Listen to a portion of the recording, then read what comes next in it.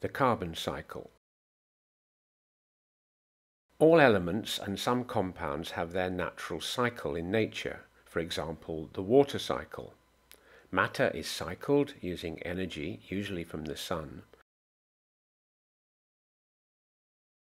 And in this video, we'll be considering the carbon cycle.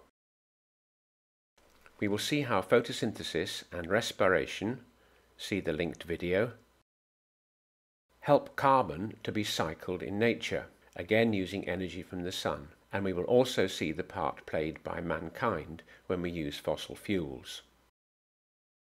First of all, the natural carbon cycle.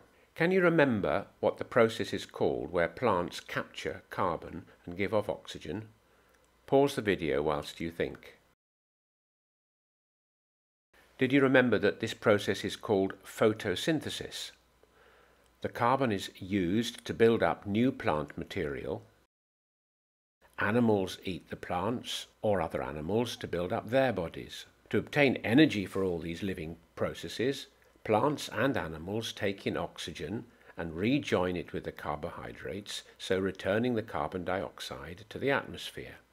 Do you remember what this process is called? Pause the video. This process is called respiration. Now, let's put some details into this.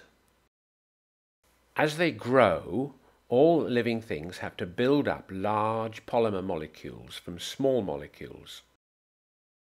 Protein, for example, to make your skin and muscles and other organs, comes from joining amino acids together.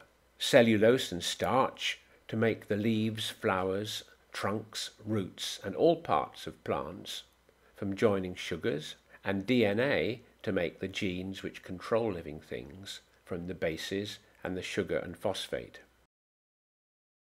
Plants can make these simple molecules from the carbon they capture from photosynthesis, with added elements from the minerals they get from the soil. Animals, on the other hand, get their molecules ready-made when they eat plants or other animals, but first they have to break the food polymers back into the small molecules. Do you know what this process is called? Pause whilst you think of an answer. This is called digestion, breaking the food into little bits so it can get into our blood. All of this, of course, needs lots of energy. And living things get their energy from respiration. Some of the monomers, things like sugar, have to be rejoined with oxygen, and for us, that is the principal use of the carbohydrates in our diet. The carbon dioxide gets back into the food web through photosynthesis.